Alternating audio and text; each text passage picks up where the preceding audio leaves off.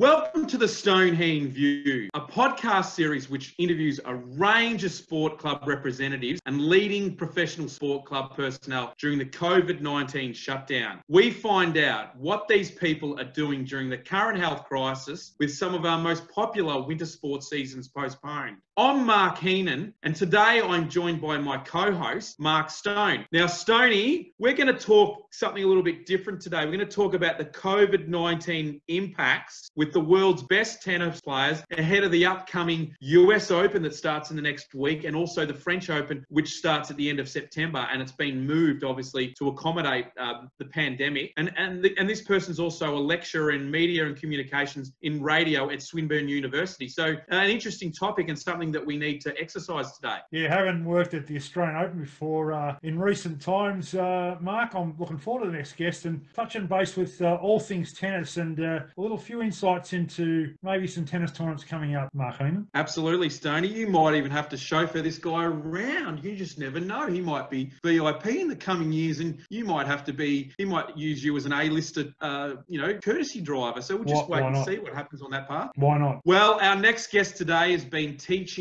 broadcast subjects to undergraduate and postgraduate students at Swinburne University for more than a decade. Having started in the media industry at the age of 15, he has worked across a number of different media outlets. He has worked as a general news reporter for the Triple M network and was the voice of M Sport for a number of years, and has also worked as a fill-in on-air presenter at SEN 1116. He currently runs BPM Media, which specialises in online sports broadcasting and podcasting, with a focus on sports broadcasting, in particular tennis commentary, and also VFL, as in the Victorian Football League. In January, he covers the Australian Summer of Tennis for radio and TV, including AO Radio and Tennis Australia's World Feed for the Australian Open. In recent years, he's travelled to Paris to provide French Open commentary for an American TV broadcaster, and also to Wimbledon to work as a commentary at the live Wimbledon radio feed. He has also worked with ABC Television, providing commentary for the VFL, WNBL, and also was a table tennis commentator for the 2018 Commonwealth Games on the Gold Coast. We welcome Stoned Heen View, sports broadcaster and tennis commentary man, and also Swinburne University lecturer, Peter Marcato. Welcome to the program, Peter. Well, hello, Mark. It's very nice to be talking to you. I feel with that introduction, we've now just run out of time to actually have the conversation, but I appreciate the rev up. And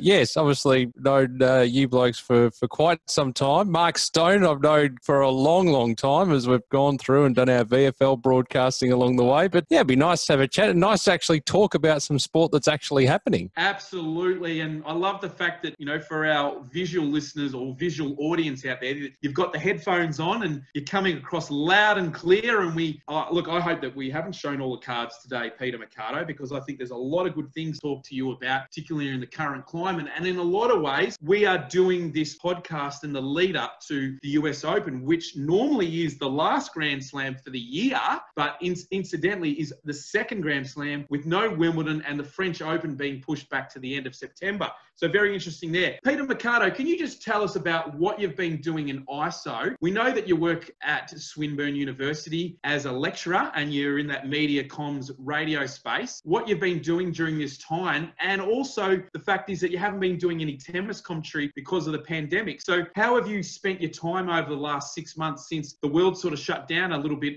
after March? Yeah, well, exactly right. And not so much tennis, but also the VFL season, which at the time that we're recording this and putting this together, we would have been on the cusp of the final series had everything had gone ahead as it should have. Yes, but there's been plenty of work to do at Swinburne. So moving from an on-campus sort of way of teaching, method of delivery, to an online method of delivery has meant that there's been a lot of work by a lot of people to sort of work out that transition and put all of that together, not only for first semester when it all started happening around sort of early March, but also second semester as well. And in addition to all the work that I'm doing there, I'm also now the head of journalism at Swinburne. So there's been extra duties there, which has meant that, not traveling and not doing tennis. Normally I have 8 weeks off in the middle of the year and head overseas and do all of that. There's been plenty of work to do here. And it's a nice change of pace. I guess a lot of people are sort of doing a lot of what I call life admin. So whether whether it's going around the house and doing all the odd jobs that have needed doing. I'm going to be moving house soon, so there's been a lot of work that's been involved with that. As I've said to people, you shouldn't leave me in the country too long, because then I go off and do silly things like buy houses and all of that sort of stuff. But yeah, it's been a nice change of pace. And I figure with all the travelling, which has been roughly 10 years and teaching 15 years and VFL and everything else,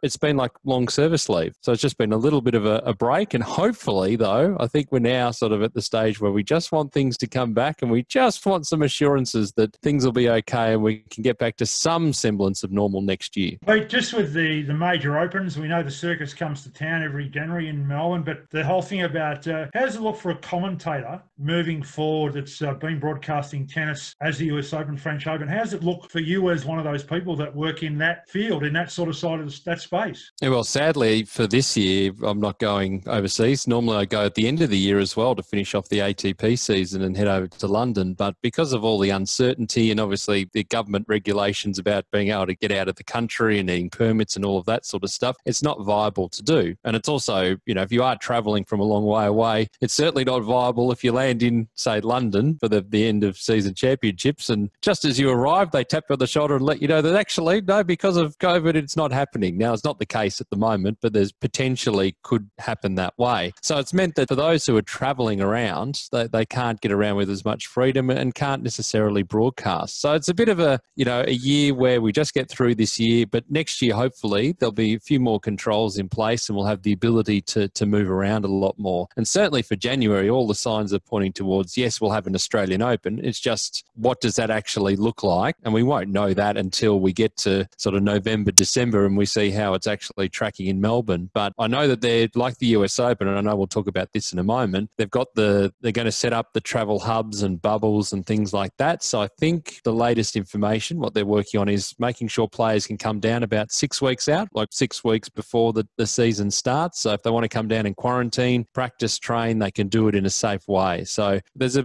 body of evidence. The US Open will be a good example just to see what works and what doesn't. And then they'll put all that into practice for January. So yeah, I'm pretty confident we'll have an Australian Open. Peter, with regards to the US Open, and I did a little bit of a dot list in the last few days of the top 10. And in the top 10, you've got Novak Djokovic, who's number one, and there was a yes to the US Open. And there was a couple of probables, there was no's. So from Novak Djokovic to David Goffin, which was a possible, and there was no's and probables in between. If we look at the women's, obviously Ash Barty said no, she's not going to the US Open, as well as Simona Halep. And then the only yes in the top 10 that I have here was Serena Williams. Everyone else was a no or a probable. My question is that with regards to the US Open, how can we sort of understand the importance of a top 10 player not putting their health at risk? So if you're a player outside the top 50, we understand it's harder for them to make a buck. So they're probably more forced to play because they've got to earn a living. Whereas these top 10 players have probably endorsements and sponsorships and those sorts of things. And they've got a bit more control on their finances. So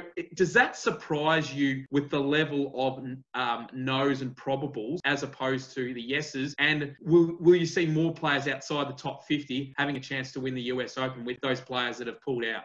Well, potentially. I think there's still a good number of players in both draws, top 10 notwithstanding, and big names notwithstanding, that are still going to be there to make it a proper tournament. But look, it's an individual choice. And the thing I've always said, and doesn't matter whether it's going into COVID hubs, playing the US Open, bad behaviour, whatever, the players aren't representing anyone else other than themselves. So they need to make their own personal choice as to whether they're going to travel and participate and go through all the protocols. So the official protocols, and you can look them up on the US Open website of what they're actually doing, is 7 pages long. And the tournament's split into 3 tiers, and they've done all of the work and the hard work in terms of getting it together. If a player doesn't want to take that risk, both traveling internationally and then while they're there, or doesn't want to be restricted in terms of when they are there, where they stay, how many people they can have in their entourage, that sort of thing, which is in place now, then they won't play. I think another aspect to it is the fact that as soon as the US Open's finished, everyone flies across to Europe, and we've got the French Open, which will be a quick turnaround pretty much straight after the US Open. So they've got to consider their preparation and whether it's actually worth going over there and playing. But in this crazy year, you can't begrudge players for making the decision that's best for them. Yeah, obviously, top 50, even top 100 players struggling to make a living out of the sport will want to turn up and do everything they can. And I know a player like the Aussie player, John Millman, who's, been inside the world's top 50. He's got some really good results. The momentum obviously dropped off because he was obviously not playing this season so far. And he went the long way around. So Brisbane, I think he went to Doha, and then from Doha flew to New York because of the lack of direct flights going into the US. So they've had to make some enormous sacrifices, the players who are there, and we should be celebrating that. Is there a potential for a player outside the big names to win one? I think certainly. Yeah, absolutely there is. And there's so many other factors. So they're not playing with any crowds. So how do players react at big moments? And we're seeing it this week. The Cincinnati Masters has moved to New York and they're playing it now. How do you react when you haven't got a crowd there to feed off? That's one thing. Another thing is how much tennis the players have actually played. And for a lot of them, they haven't played any at all or very little. So, how do they come in when their first match potentially is the first round of the US Open? That could be another deciding factor in there. There's so many different variables here. We won't know until we get to the end of the first week who's in the best shape, because it's just such a unique season. Pete, just curious, are they commentating that off the TV, or are they actually at the event? That's one question. And you, Mark was saying before about table tennis internationally. What is it so unique about a Grand Slam event that you come to Melbourne, or you go to US, or you go to French and commentate, what you class as your sport, because that's what you played and that's what you're good at? Is it, what's so unique about a Grand Slam event when you're commentating the game? Well, I'd like to say I was good. I tell people I was good once, Stoney. It was a long time ago and I can't remember. But look, each Grand Slam has a different feel. So to answer your first question, there will be some broadcasters on site, but they will be largely, I think for the most part, the vast majority will be American broadcasters because they're already in the country or they're already in New York. So it's not a huge issue to have them there. Internationally, it's a little bit harder to get in and out. There may be some there. The world's media, so those who are covering for newspapers or online publications, that sort of thing, they're not going to be on site at all. So there's a reduction in the media presence that's there, but they're doing a good job in terms of media conferences and stuff like that are being streamed on platforms like the one that we're chatting on Zoom and various other ones too. So they can be keeping in touch and quotes and asking questions and stuff like that. But the special thing about the Grand Slam is it's a chance to get everyone together. I mean, they're the biggest 4 tournaments that we have during the year. So it's a real opportunity for everyone to come together, to meet, to celebrate, all of that sort of stuff. And each of the 4 has their own particularly unique flavour. So because they're so big, you get the most people, the general sort of smaller tournaments that are held throughout the year. And it's just that opportunity. It's the pinnacle of the sport. It's the different vibes depending on which city you go to. And it's just an all-round good experience. And I've been very lucky over the past 10 years to be able to experience at least 3 out of the 4. Pete, take me into Swinburne in a lot of ways because, outside of my media, I'm really passionate about teaching and education in young people. And it's a career that I've also followed as well. But you're in a different phase with obviously postgraduate and, obviously students that are going on to work in media and comms. Now, a little bit about Swinburne, when I was a lot younger, is that I was fascinated by the radio school there, that Jim Barber was, a key note in running. I mean, what sort of legacy has he left, particularly with Swinburne? And what, how are you coping with interacting with students at the moment because of the COVID situation? And what things have you had to do differently? I mean, you're not probably going on site like you used to, but... Well, as I say, I'd love to take you inside Swinburne, but the campus is shut at the moment and there's all these different protocols to get on there in the first place. But in a metaphorical sense, so to unpack a couple of bits and pieces with that. So the legacy that Jim left in terms of the work that he did there, we still have radio as a strong part of our program, and not just radio now, but with the work that you're doing right now in terms of podcasting and vodcasting is Flavour of the Month again, which is fantastic to bring audio back into fashion because it sort of lost a little bit of it along the way. So it's about balancing the competing interests there, and certainly that legacy's there. We've still got great studio facilities as well. We've had a refit of the studios along the way, but we actually named the main studio complex after him because of all the work that he did there. But sadly that course is no longer finished in 2012. But we still have it at undergraduate and still have representation at postgraduate level too. In terms of how we're delivering and how we're communicating with students, it's been a huge thing. I had never heard of the word Zoom other than what you do with a camera at the start of the year. Now I'm on Zoom, Teams, Skype. Blue Jean, you know, you name it, I've got the platforms down. It's different because it's just very impersonal. So you don't necessarily have the group interaction as you normally would, but it does work in terms of one-to-one interaction. And it's a bit of trial and error in terms of how you actually reach out to the students. It took a little while to get used to, but now I think we're in the mode of understanding how this works. And more importantly, the students understand how it works. And a lot of them are doing it really tough at the moment in terms of, you know, they've got no work, other work that they're doing and stuff. So that some of them want to invest time in their studies to take their mind off the other things that are going on. But it's a really difficult scenario, but we're battling through as best we can. And just before Stoney asks his next question, I was lucky enough when I got into post-school, I ended up doing the broadcast journalism course at Holmes Glen. And, it was one of the best life decisions I ever made. And it wasn't always about your grades or anything like that. It was about the passion to actually deliver the product, understand about the media. And it's just really interesting, the evolution of someone that has left school now that goes on and studies a media course, how they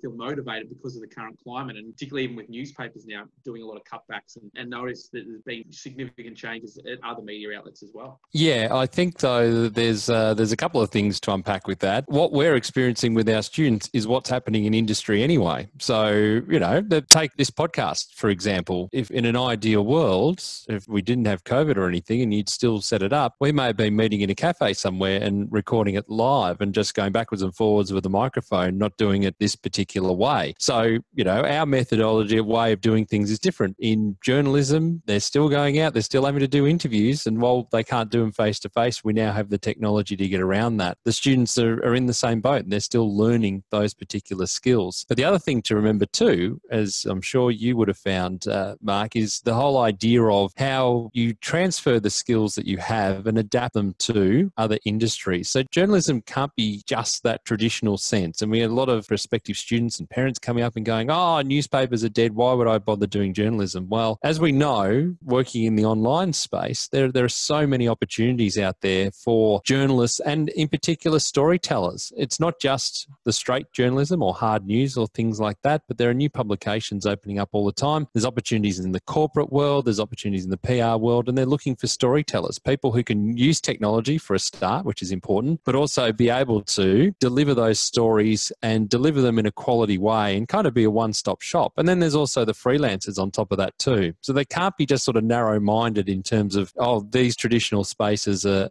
dying or we're losing jobs there. Yeah, we absolutely are, but there's still enough work around, and the skills you learn, the skill set needs to be the focus. I'm a good storyteller, Pete, as you know. I know you are, Stoney. My word, you are. I want to take you back to Plenty FM, and way back then, right? Is it why journalism, why media, why radio, why broadcasting? What was it about it that was attractive to you, and what made you get into it? Yeah, well, Plenty Valley FM. I should correct you on that, Stoney. The mighty Plenty Valley FM, August 1997. So clocking up, 23, 24 years now since I started there. And as I've been unpacking boxes and repacking and everything like that, I think I've still got my original cassette tape of my very first broadcast, which will never see the light of day, I'll tell you that much right now. But yeah, it was just a fascination with radio, I think, was the main thing, and just sort of listening to, FM radio at the time and also AM radio, and just an opportunity. I thought, well, that's exactly what I wanted to do. I had that really clear sense of wanting to get into it, and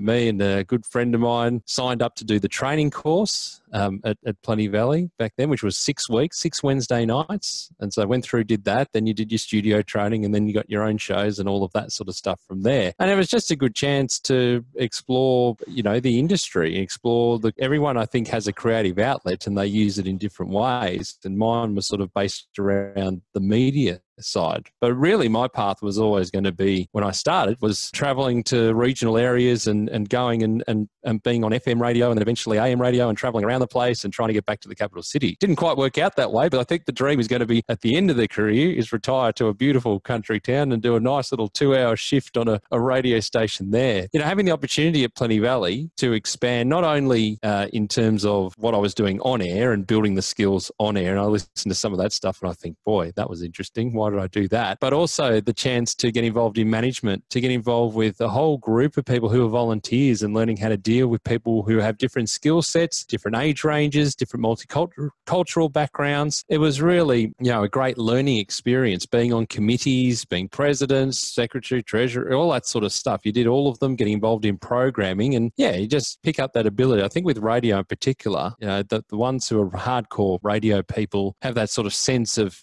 how radio works, and it was really great to be in that community. And you mentioned, Mark, in the Swinburne course. Well, I actually did that course back in 2005, and it was fantastic. It was a really great opportunity, which led to being involved in news and sport and other areas too. So to answer your question, I can't put my finger on exactly where I said I really want to be on the radio, but yeah, it was something that I had early on, and it's certainly when I started to where I am now, I wouldn't have imagined that I'd be doing that. Obviously, talking to fine gentlemen like you, I mean, that was always part of the life plan, but traveling the world and doing all that sort of stuff, it's a completely different path to what I expected. Another thing that Plenty Valley gave me, the ability to learn the technical side of everything too. So when we go out to ground, setting all of that up and being involved in that and setting up rosters and commentating and all that sort of thing, you learn a whole range of different skills. And yeah, I think, Stoney, I'm sure you do a lot of the legwork too. It's all good, mate. He does, and it is a bit of bantering, like I said. Stoney and I like to have a bit of banter in there, talk about things about people's lives and love the curly sort of fluffy part of Stoney. He's a very engaging character. And one thing I like about Mark Stone, and I don't want it to be all about him, but in a lot of ways he's a great networker and he's a good people's man, and that's something that we wanted to start off with. So he does a lot of good stuff, and love his editing, and it's really coming along as well. So I wanted to ask you, just before we go, is tell me about some of the on-court interviews that you have with some of these tennis players, because I noticed you did one with Naomi Osaka, the Brisbane International this year, and it was on your Twitter page. So just talk to me about that, as she became obviously an adopted Australian, and there was the bushfire season going on at that time as well. So just take me into that world, as in with the on-court interviews once you've done, and can you talk about that? Yeah, it's an interesting setup, the on-court interview. It's something that you never know how the player is going to react when you walk out there. There's no pre-planning or anything. They've just come off the match. They know what to do. Most of them are really well versed in, okay, yep, come here. They turn around, they actually look for you, and you're standing out there on the court, you're ready, they walk over to you, wait for your cue, and off you go. Naomi's an interesting character, because sometimes she'll give you lots of stuff, like she did in that interview, and it worked particularly well. And other times, if she's not feeling like giving much, she won't give anything, and it becomes a much harder interview. It's very entertaining for the audience, but it is hard to generate questions. But one of the things is you obviously need to have watched the match to have understood what was going on. You plan as much as you can in advance, talking about some of the questions. They're now looking for more left of centre questions, so not just hardcore analysis on what happened in point 3 of set number 2 sort of stuff. They want a bit more broader interest stuff. And the players are pretty good. You give them one question, and the good ones will just go forever. Save you having to ask a hell of a lot of questions. They know. You just say, oh, hello, how are you? And they'll give you an analysis of the match straight up. They're really good at that. Some of the younger ones who are coming through, it takes a little bit more time. But yeah, they can be quite fun. I'm no Jim Courier or John McEnroe or anything like that in terms of the interviewing. You go out there, ask a couple of questions, get the crowd involved, and then move on. But yeah, it's just a part of the job, really, and getting to do that a bit more in Australia, and just pinch hitting for the others who come in and do that as their regular gig along the way. So a little bit of fun along the way, something a little bit different. Stoney, any departing words for Mr. Peter Marcato of BPM Media as well? So make sure we get that plug in. And of course, the Swinburne Centre, that's the Swinburne Centre we're talking about there, Pete. He's a great person to be alongside. I've enjoyed the VFL, and let's hope we get a season up and going next year. But thanks for your time, Pete. Yeah, absolutely. Well, hopefully with all the changes that are going on, that's another half-hour podcast all on its own. But yep, thank you, boys. Have enjoyed the chat. Well, Peter Marcato, you can also rate Mark Stone's editing skills as well. So I've been very pleasantly surprised how much of an improvement he is. So you give the guy a bit more work, he'll put the effort in and he'll do a good job. So thanks for being a good sounding board for Mr. Mark Stone as well on the technical side. Happy to help, and I'll just lock in a 10 right now. It'll be 10 out of 10, Stoney. Let's just put it in right now. Well, your voice is coming through loud and clear. We love the radio professionalism as well, because that's been a really key note of your career, is in radio and all the success you've had in there. Mark Stone, what a great guest. Peter Marcato has joined us on the Stoned Heen View for episode 21. So we're nearly up to 24 now, but Pete's given us a great insight into the broadcasting world as a lecturer, but also into the tennis world as a broadcaster. Yeah, the Swinburne Centre's where's it at, and I'm sure that it'll pay pay me later. But been a great guest, and bring on the next episode of the Stoned Heen View. Who knows? Well, you can get in contact with the Stoned Heen View. You can check us out on Facebook and Instagram. We're also on our launching platform, which is Podbean, Apple Podcast, Spotify, and we've also got our YouTube channel up and running, and you can check out our great work, particularly on a weekly event, which, we generally come out on a Thursday night with our audio platform, and then obviously on a Saturday with our video as well. And, how many episodes have we got up on the YouTube channel now, Stoney? About 20, this will be 21. 21 episodes on YouTube. So check it out, Stoned Heen View, YouTube, and for all our past guests and interviews. And also Mark Heenan Media and Media Advisory Services are bringing this program as well. So you can check out the feed on there. We've got some information on this program. So until next time, we'll be back with episode 22. We've got an interesting guest next week, someone that is a bit of a pioneer when it comes to the women's football world. So we look forward to that guest and that person next week on the Stoned Heen View for episode 22. Bye for now. Thanks so much for joining us today.